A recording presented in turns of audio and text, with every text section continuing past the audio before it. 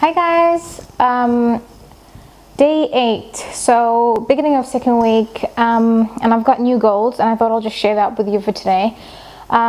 Today's been good. I've been really like feeling a bit sick, feeling like I don't know if it's part of the detox or part of the whole thing, or maybe I'm getting sick, I'm not sure, but I'm feeling like so even though I'm saying today's been good, it's just I say that because I've survived it, but there has been some kind of like things on the way. So today I was feeling really like head in the clouds kind of a thing. I was supposed to go for a bike ride and then I just couldn't do it, so I just did my cardio.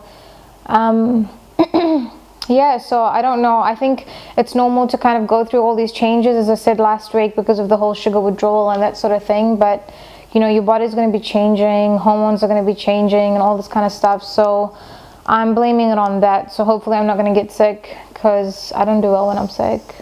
I need chocolate. Anyway, so goals for this week, I'm changing it. I was supposed to do gluten-free, but I think I'm going to leave that for next week when I'm not feeling so yucky, hopefully.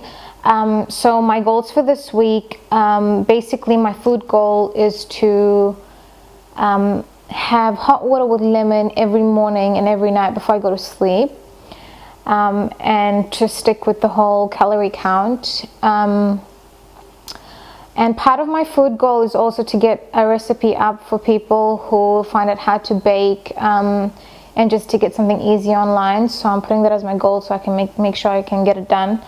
My exercise goal is to up to 20 minutes every day. Last week I was a bit, because I was going through all these changes, I missed 2 days. So this week I'm going to make sure that, you know, I go every day, hard cardio, Pilates, and an activity if I can.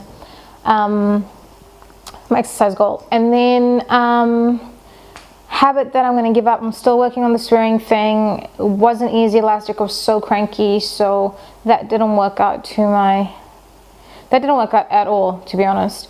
So that's still going to carry on. And my goal, my habit to keep going and to pick up, I'm still going to keep going with the reading thing, because I think that's going to take some time for me to build that up. So I'd love to hear what your goals are for this week, whether you're changing it or you're leaving it the same as last week.